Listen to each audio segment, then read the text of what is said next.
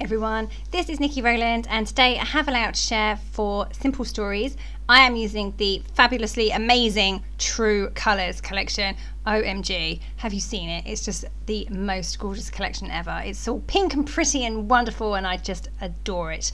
I think it's my favourite collection for a while. It's just fabulous.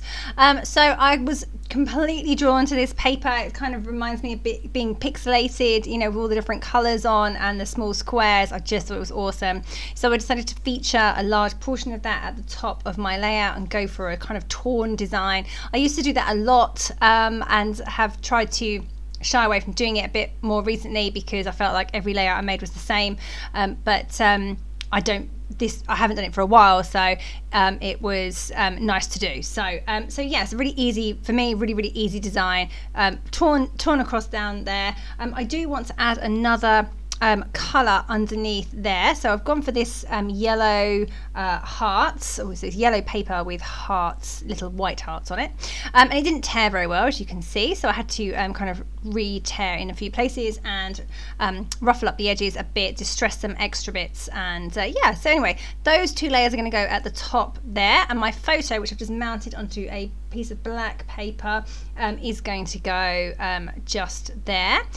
Photo is of me and my little girl, not so little these days, at nearly 13, yeah, it was a funny photo. She always pulls these silly faces whenever we do pictures.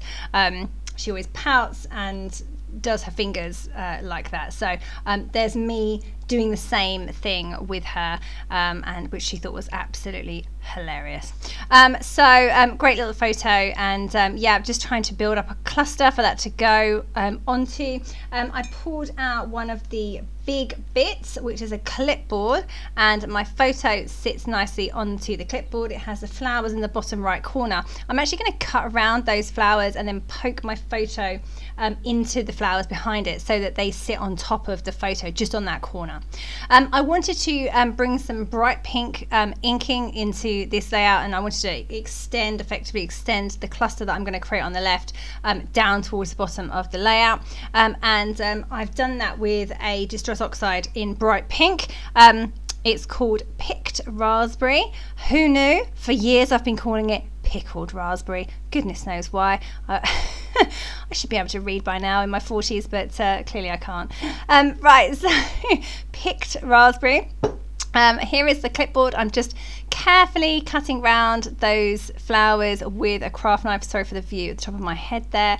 Had to get right over the top of it to do the cutting accurately, and I actually use a surgical kind of craft, no, it's not a craft knife, a surgical blade, because I found that the expensive craft knives just didn't seem to work very well, even though you can snap bits off and they can, in theory, they're sharper the further down you go. I was like, they just never seem to work for me, and I had to get these for a different reason, and I was like, these are brilliant, I'm just going to use these, and they cost like hardly anything for like a pack of 20. So from forevermore, I think I will always use one of those surgical blades for craft knife requirements. I'm generally generally don't use craft knives because I tend to cut myself whenever I use them. I try to use scissors at all times, but there are some occasions where a craft knife is the only tool for the job, and this was one of those times.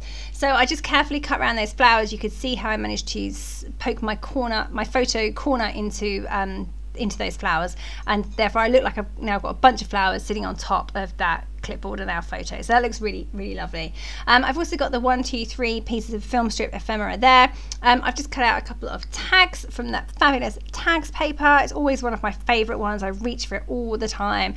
Sometimes I cut up all the tags in one go and then continuously pick them out whenever I'm making layouts with this collection. Other times I just leave them as a full sheet and then I cut out the ones that I think would work. So I've just done that this time, just cut out a couple that I really fancied. I've gone for a black one to contrast all the bright colours, and a pink one to go underneath it to give it a bit of an extra layer or a shadow. And then I've added a big gingham black bow just with some ribbon that I had from my stash. So I've just tied that. I've actually tied the bow separately and glued it on because I feel that way that it will sit better. And now I'm trying to create a little cluster down at the bottom right corner. So I've just picked out one of the squares from the paper that has all the squares on it. I've cut one of those out. I've cut out some frames from that frames paper, and I'm going to add another tag here as well to bring in that same bright color. One of the tags has got that top paper as the top tab, so I'm going to use that as well, just distressing the edges of all of those bits and pieces there, and I'm also going to tie that tag at the bottom there through with some ribbon. This time I'm going to punch a hole and then put the ribbon through it and staple it. I find this is a great way of keeping ribbons not bulky. There's probably a better way of phrasing that. But if I tie a knot like I have done with the ribbon at the top there, it gives me a big bulky knobble where the bow is, where the knot is. But if I staple it, you still get the effect of the ribbon, but it doesn't have the big knot. That's a really good tip. That's a really good way of using ribbon without it being too bulky. Now the one at the top is not too bad because it's a very thin ribbon, so the knot is very small. But if you have a thicker ribbon, like the grosgrain one that I've used at the bottom, staples are your way forwards, or my way forwards anyway. Okay, so I'm just putting some finishing touches on. I wanted to use some bright pink twine, and I was determined to get that tied around with the bow at the top there, but it didn't look right, so actually I ended up dropping it onto my layout, and it kind of fell in a nice loopy way. And I thought, oh, I quite like that. So I've stuck it down. I had to manipulate it a bit to make it follow the line of the layout, but I thought that was quite a fun thing to include, even though that was not originally how I intended it to go.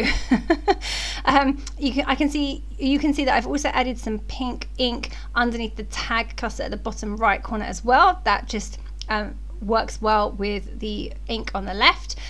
Just adding some foam title stickers here. I've got Love This, speech bubble coming out of the photo. I've added Hi at the bottom left corner of the photo, and I'm just added some flowers underneath too, and just continuing to add little bits and pieces really. This collection is really generic. It's great. It's just, you know, cameras and flowers and phones and, you know, color wheels and all sorts of things. It's just generic. It's not overly themed for any particular thing, although it is really pink, so I guess you could call it girly, but I would not have a problem scrapbooking my boys with this collection either. So I love all the bright contrasts of colors with the black and the hot pink. It just absolutely, what a combination, just love it.